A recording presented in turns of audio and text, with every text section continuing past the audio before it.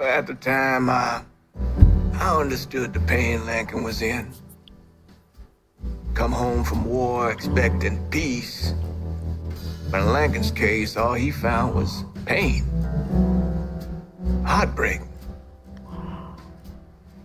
Ain't no way that doesn't drive you down into the muck and mire. Anyways, I was thinking, hoping really that if I could help him find a little closure,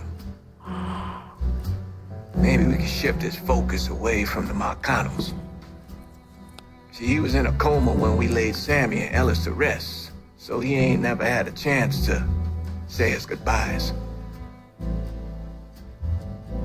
Thought maybe if he did, he might see that he had a chance at a normal life. If there ever was a soul more wrong than I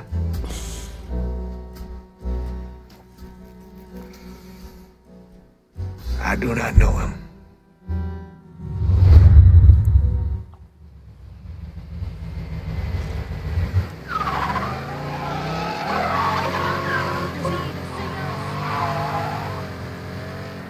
I think us going to Sammy's like this is gonna do you a lot of good, Lincoln.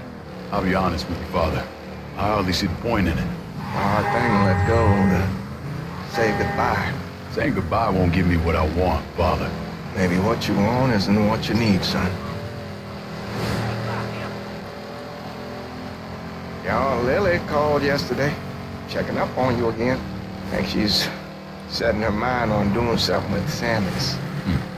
Can't hardly see what. The shape it's in and all. Well, she's always been a woman of determination.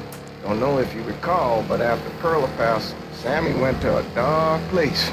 Buried the lost deep down. Started running girls out the back of the bar at all hours of the night. Finally, Lily had had enough.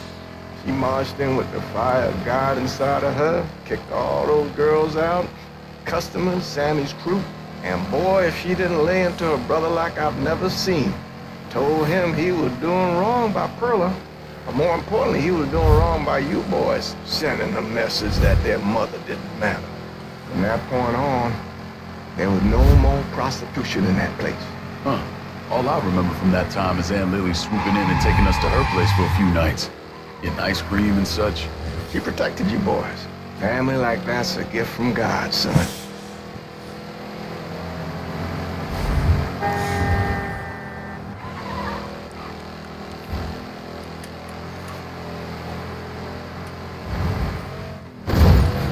Walk on out front.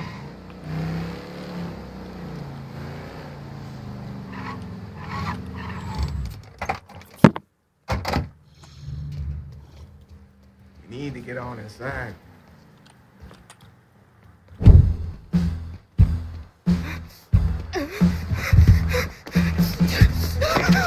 What the hell? Help me! Oh, God, they coming! Who is? Them.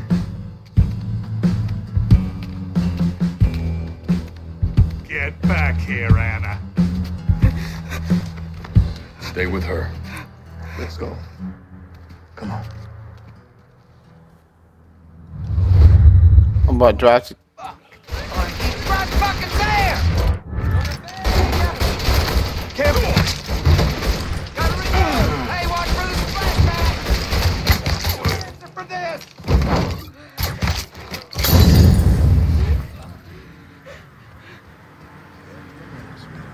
You're gonna be okay.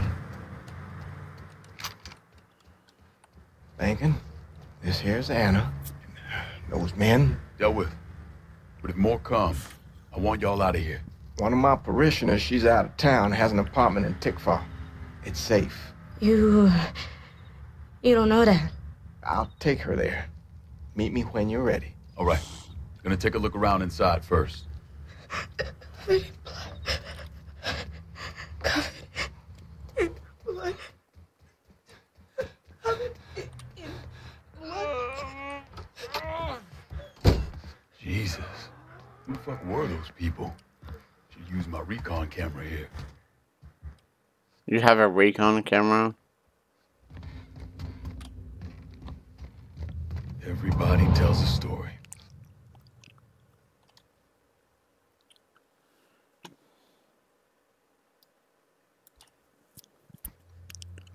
Shot him as he was running away.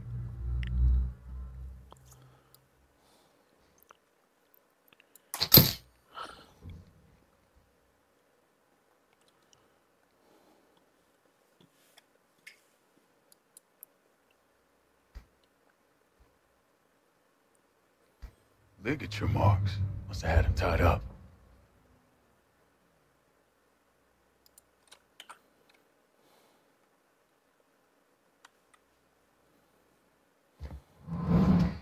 So they drag him in here. When he tries to escape, they shoot him dead. But why were they in here at all?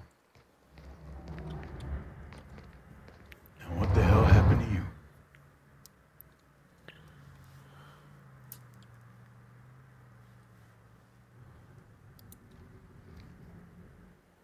Looks like he took a knife to the gut.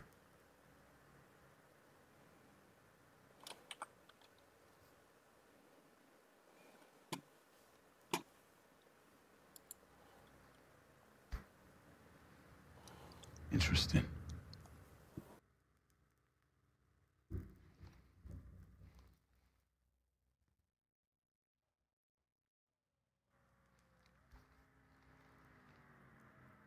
No signs of being restrained.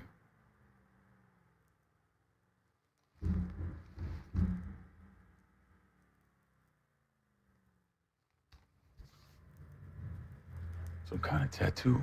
Might mean something.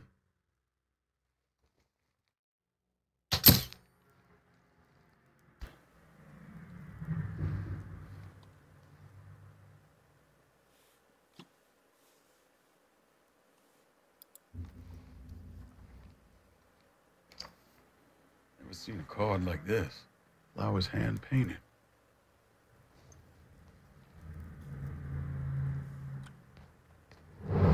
Looks like you messed with the wrong girl.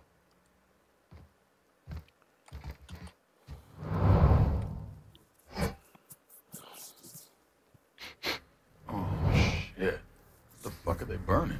Some kind of incense or something.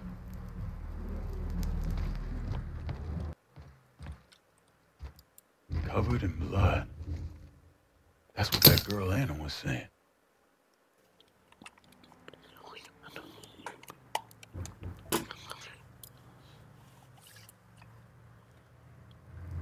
This thing looks ritualistic.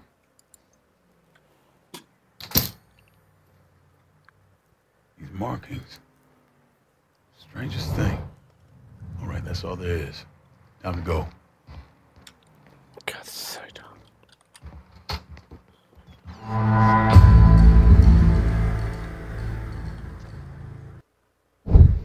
Well, during World War II, they called it battle fatigue. Maybe even combat stress reaction. But I think the term that I always preferred was shell shock. We all heard it said before that war is hell.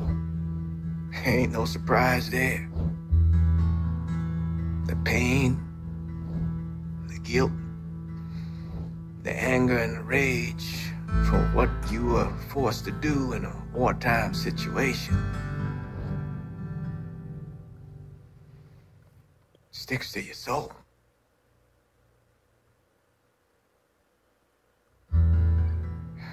So I